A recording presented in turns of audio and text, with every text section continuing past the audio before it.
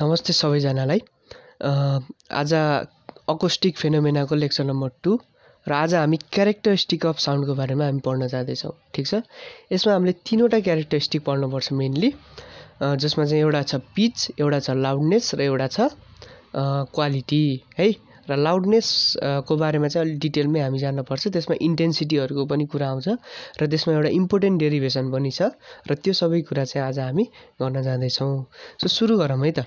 So साउन्डको different क्यारेक्टरिस्टिकहरू हुन्छ, त्यसमध्ये एउटा पिच भनेको चाहिँ एउटा हो है। पिच, अब पिच भनेको के हो त? पिचलाई बुझ्नको लागि तपाईँले तिखोपन भनेर बुझ्नु न है। साउन्ड कतिको तिखो छ त भन्ने कुरा का।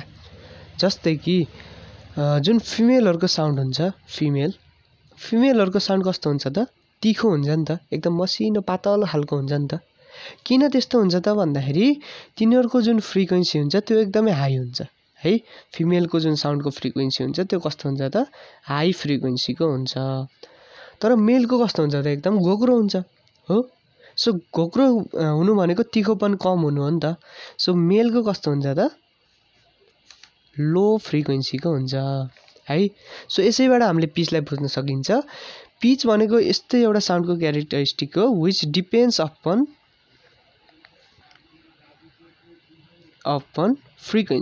फ्रिक्वेन्सीमा डिपेन्ड गर्छ यो कुरा है।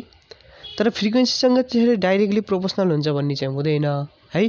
तर फ्रिक्वेन्सी बढ्दाखेरि पिच पनि बढ्छ, फ्रिक्वेन्सी घट्दाखेरि पिच पनि घट्छ। भनेपछि फिमेलको हाई फ्रिक्वेन्सी हुन्छ भनेपछि यिनीहरूको साउन्डको पिच कस्तो हुन्छ त? एकदम हाई पिच हुन्छ है। अब मेलको चाहिँ नि लो फ्रिक्वेन्सीको हुन्छ भनेपछि पिच पनि कस्तो हुन्छ त? लो हुन्छ। ठिक छ। सो यसरी तिखोपन भन्ने कुराबाट हामीले बुझ्न सकिन्छ है। र यो चाहिँ के हुन्छ त? फ्रिक्वेन्सी अफ साउन्ड वेभसँग चाहिँ हाम्रो भर पर्छ, एसोसिएट भएको हुन्छ। ठिक छ ल, यसको बारेमा त्यति धेरै पढ्नु पर्दैन है। सो अर्को हामी कुरा गरौँ लाउडनेस। सो यो लाउडनेस भनेको कस्तो हो भने साउन्ड कतिको चर्को छ त भन्ने कुरा हो का है। अब यो साउन्ड कतिको चर्को छ भन्ने कुरा त मान्छे अनुसार फरक पर्छ नि त हैन। कोही मान्छेलाई चाहिँ एउटा साउन्ड चर्को नलाग्न सक्छ, कोही मान्छेलाई त्यो साउन्ड चर्को लाग्न सक्छ हो। सो यस्तो खालको क्वान्टिटीलाई चाहिँ हामीले के भनिन्छ त? सब्जेक्टिभ क्वान्टिटी भनिन्छ। के भन्छ यसलाई? Subjective quantity.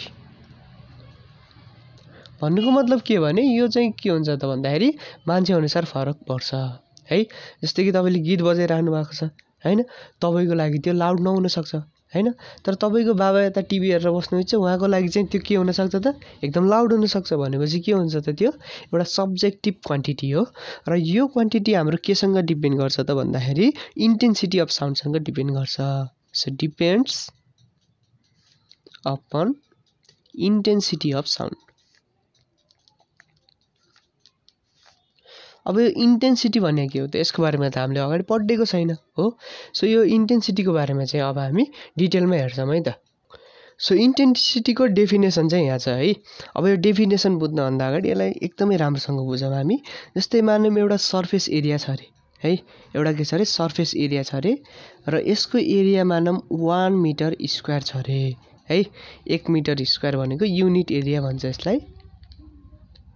So unit area अथवा 1 मिटर स्क्वायर छ अरे। यहाँ कुनै एउटा साउन्डको सोर्स छ अरे मानौँ है। यहाँबाट साउन्ड इनर्जी यसरी प्रोड्युस भइरहेको छ अरे है। अब त्यो साउन्डको त यहाँ पनि फल हुन्छ हो। त्यो साउन्ड इनर्जी के पनि हुन्छ त? यहाँ पनि यसरी फल हुन्छ। र यहाँ चाहिँ 1 सेकेन्डमा है, कतिमा त? 1 सेकेन्डमा कति साउन्ड इनर्जी परपेन्डिकुलरली फल हुन्छ त? त्यसैलाई हामीले के भनिन्छ त? इन्टेन्सिटी अफ साउन्ड भनिन्छ। ठिक छ। यदि एकदमै धेरै मात्रामा साउन्ड इनर्जी त्यसमा फल गर्यो भने त्यसको लाउडनेस पनि बढी हुन्छ हो। यदि एकदमै कम अमाउन्टमा चाहिँ त्यो फल गर्यो भने त्यसको लाउडनेस के हुन्छ त? कम हुन्छ। भनेपछि intensity is defined as the amount of sound energy. ठिक छ, साउन्ड इनर्जीको एमाउन्ट द्याट फल परपेन्डिकुलरली हैन, कुनै पनि एउटा पर युनिट टाइम भन्छ है। Per unit area per unit time, यानि कि युनिट टाइम भनेको 1 सेकेन्ड भयो। 1 सेकेन्डमा एउटा युनिट एरियामा कति चाहिँ साउन्ड इनर्जी चाहिँ खस्छ अथवा फल हुन्छ त? त्यसैलाई हामीले के भनिन्छ त? इन्टेन्सिटी अफ साउन्ड भनिन्छ है। ल, यसलाई चाहिँ हामीले कसरी लेख्न मिल्छ त? जस्तै कि इन्टेन्सिटीलाई हामीले आईले डिनोट गरिन्छ र यो भने के भन्नुभयो त? Sound energy that falls per unit area per unit time. ठिक छ। सो यसरी बुझ्न पर्छ है। अब यो जुन इन्टेन्सिटी हुन्छ नि हैन, यसमा जुन इनर्जी हुन्छ साउन्डको, त्यो इनर्जी कसको कारणले आएको हुन्छ त भन्दाखेरि सिम्पल हार्मोनिक मोसनको कारणले आएको हुन्छ है। म तपाईँलाई बुझाउँछु। जस्तै कि यो भनेको चाहिँ साउन्डको वेभ भयो मानौँ है। यसमा के गरिन्छ त पार्टिकल तल माथि भाइब्रेट गरिन्छ हो। अथवा यसलाई चाहिँ हामीले प्रेसर एम्प्लिट्युडको फर्ममा हेर्ने हो भने पनि यस्तो हुन्छ। यो भनेको के हो त कम्प्रेसन, यो भनेको रेयरफ्याक्सन। यहाँ पनि के छ त भन्दाखेरि पार्टिकल यता उता गरिरहेको छ। सो यो त केमा छ त सिम्पल हार्मोनिक मोसनमा छ नि त। सो यो इनर्जी भनेको के हुन्छ त भन्दाखेरि सिम्पल हार्मोनिक मोसनमा यो पार्टिकलहरू भएको हुनाले यो इनर्जीलाई चाहिँ हामीले के लेख्न मिल्छ त भन्दाखेरि 1/2 m ओमेगा स्क्वायर ए स्क्वायर लेख्न मिल्छ। किन यसरी लेखियो त भन्दाखेरि यो भनेको कुनै पनि पार्टिकल जुन चाहिँ सिम्पल हार्मोनिक मोसनमा छ त्यसको इनर्जी भनेको 1/2 m ओमेगा स्क्वायर ए स्क्वायर हुन्छ है। यसको बारेमा हामीले यो सिम्पल हार्मोनिक मोसन अथवा पिरियोडिक मोसन भन्ने च्याप्टरमै हामीले पढिसकेको छ। सो यसलाई चाहिँ धेरै हामीले डिस्कस गरिँदैन है। सो यो इनर्जी भनेको यति हुन्छ यसमा, ठिक छ। सो यसलाई लगेर अब यहाँ चाहिँ प्लट गरौँ है त हामी।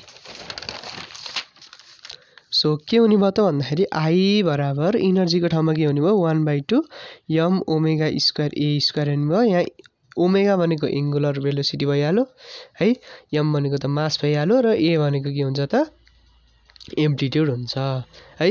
र तलतिर के छ त एरिया इन्टु टाइम छ है। अब के गरौँ त भन्दाखेरि यो मासलाई चाहिँ उसको टर्ममा लेखिदिउँ त हामी।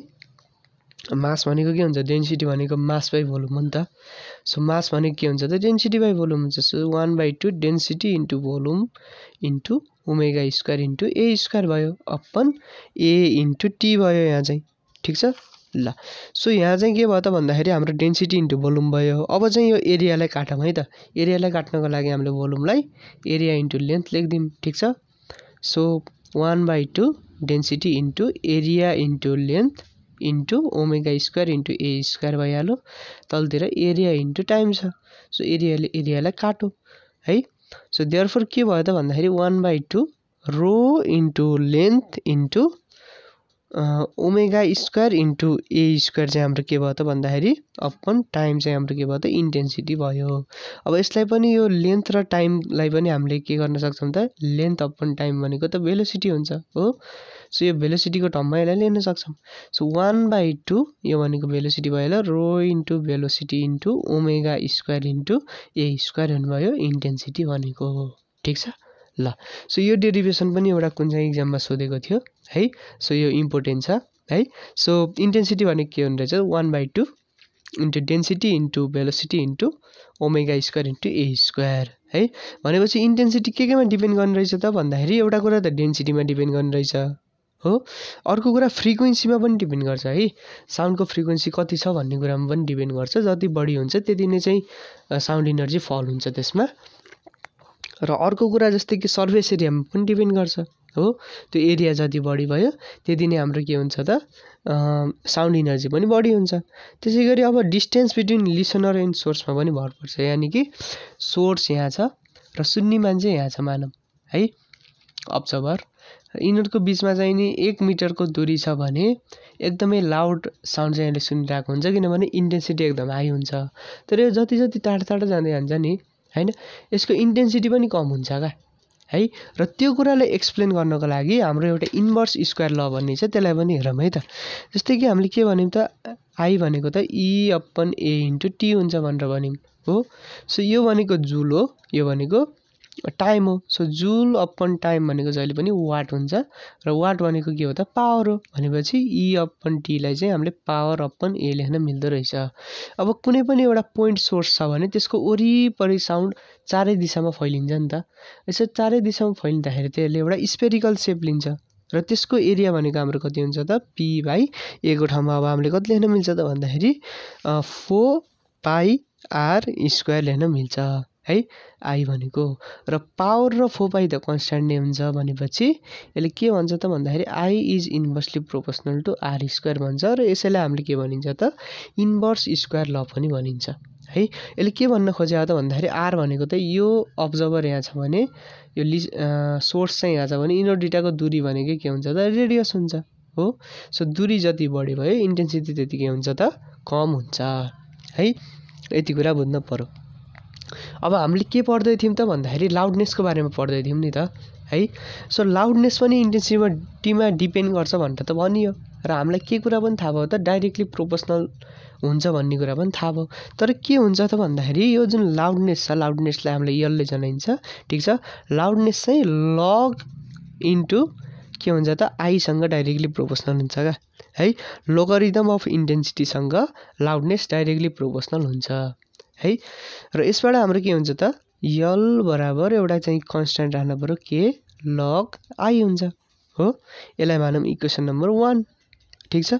अब के भनेको त के हो त भन्दाखेरि एउटा प्रोपोर्सनालिटी कन्स्ट्यान्ट हो है। अब यसलाई हटाउनु पर्यो क्या है। यसलाई हटाउनको लागि के गरौँ भने जस्तै कि हामीलाई के थाहा हुनुपर्छ त भन्दाखेरि मिनिमम इन्टेन्सिटी एकदमै कम इन्टेन्सिटी जुन चाहिँ हाम्रो कानले सुन्न सक्छ है। इन्टेन्सिटीको युनिट के हुन्छ त भन्दाखेरि वाट यहाँबाट हेर्न सकिन्छ पर मिटर स्क्वायर हुन्छ हो।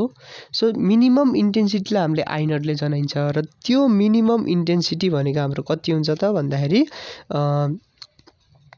10⁻⁻12 हुन्छ है त। 10⁻⁻12 वाट पर मिटर स्क्वायर भनेको मिनिमम इन्टेन्सिटी जुन चाहिँ हाम्रो कानले सुन्न सक्छ त्यो भनेको हुन्छ है। र यो मिनिमम इन्टेन्सिटी हुँदाखेरि जुन लाउडनेस हुन्छ त्यसलाई हामीले मिनिमम लाउडनेस भनिन्छ र त्यसलाई हामीले इयर नटले जनाइन्छ। यो भनेको पनि के हुने भयो त के इन्टु लग नै हुने भयो र यहाँ आईको ठाउँमा के हुने भयो त आई नट हुने भयो। यसलाई इक्वेसन नम्बर 1 मानौँ हो। सो के गरौँ त भन्दाखेरि इक्वेसन नम्बर 2 बाट इक्वेसन नम्बर 1 लाई घटाइदिउँ अथवा इक्वेसन नम्बर 2 लाई इक्वेसन नम्बर 1 ले घटाइदिउँ। यल माइनस यल नट भनेको के आउँछ त के लग आई माइनस के लग आई नट आउँछ ठिक छ। सो यहाँबाट हाम्रो के कमन आउँछ लग I minus log I not हुने भयो हो। सो यो के को भ्यालु 1 हुन्छ भनेर हाम्रो प्रुफ भएको छ है। त्यही भएर के को ठाउँमा हाम्रो 1 नै हुन्छ र लग आई माइनस लग आई नटले हामीले के लेख्न मिल्छ त लग आई अपन आई नट लेख्न मिल्छ। र यो जुन यल नट हुन्छ नि यसको भ्यालु 0 हुन्छ क्या किनभने एकदमै इन्टेन्सिटी कम छ भनेपछि लाउडनेस के हुन्छ त 0 हुन्छ। लाउडै हुन्न त साउन्ड भनेपछि यसको भ्यालु 0 हुन्छ। सो यल भनेको हाम्रो के हुने रहेछ त लग आई अपन आई नट हुने रहेछ है। र यसको जुन युनिट छ त्यो भनेको बेल हुन्छ ठिक छ। के हुन्छ अरे बेल। र अर्को कुरा के बुझ्नु पर्यो भने हामीले डेसिबल भन्ने त पहिल्यै सुन्ने छ नि त। र यो डेसिबल भनेको के हुन्छ त 1 बेल एउटा बेल भनेको 10 वटा डेसिबल हुन्छ क्या है। कुनै पनि साउन्ड 10 डेसिबलको छ भने त्यो 1 बेलको छ भन्ने बुझ्नु पर्यो र यसले दिने भ्यालु चाहिँ बेलमा आउँछ।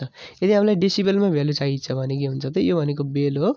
यदि डेसिबलमा भ्यालु चाहिन्छ भने 10 into log I by I not गर्नु पर्यो ठिक छ। यो केमा आउँछ त अब डेसिबलमा आउँछ है। र यसरी बुझ्नु पर्यो। र अझै एउटा चाहिँ हाम्रो साउन्डको क्यारेक्टरिस्टिक छ त्यसलाई हामीले भनिन्छ क्वालिटी अथवा टिम्ब्रे भनेर भन्छ। त्यसको बारेमा पनि हेरौँ है त। सो हाम्रो अन्तिम एउटा क्यारेक्टरिस्टिक भनेको के हो त क्वालिटी अर टिम्ब्रे भन्छ यसलाई। जस्तै कि तपाईँलाई गिटारबाट निक्लेको जुन आवाज छ त्यो आवाज र ड्रम सेटबाट निक्लेको जुन आवाज छ त्यो आवाज तपाईँले छुटाउन सक्नुहुन्छ कि हुँदैन त अभियसली सक्नुहुन्छ। चाहे तिनीहरूको पिचनेस किन सेम नहोस् चाहे तिनीहरूको फ्रिक्वेन्सी किन सेम नहोस् हैन चाहे तिनीहरूको के सेम नहोस् त भन्दाखेरि लाउडनेस किन सेम नहोस् है। हामीले जसरी पनि त्यो दुईटा आवाजलाई हामीले छुटाउन सकिन्छ हो।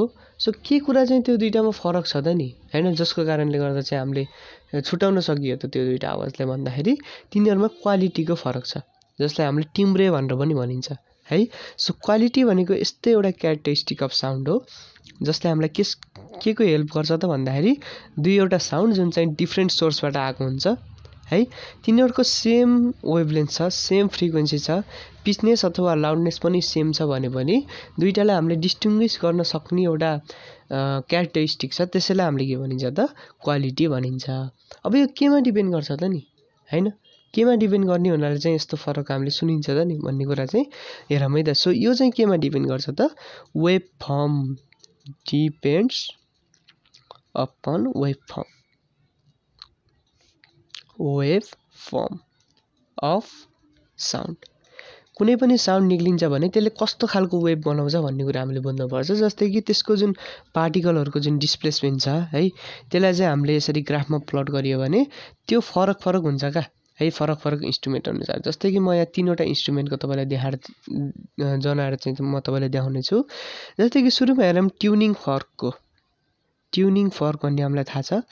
त्यसबाट निक्लिने जुन आवाजको फ्रिक्वेन्सी अनि त्यहाँपछि त्यसको ल्याम्डा हैन, अनि त्यहाँपछि एम्प्लिट्युड, त्यो सबैले चाहिँ हामीले क्याल्कुलेट गरेर ग्राफमा हेऱ्यौँ भने त्यसको वेभ फर्म यस्तो हुन्छ। ठिक छ। त्यसै गरी अर्को हेरौँ हामीले पियानोको।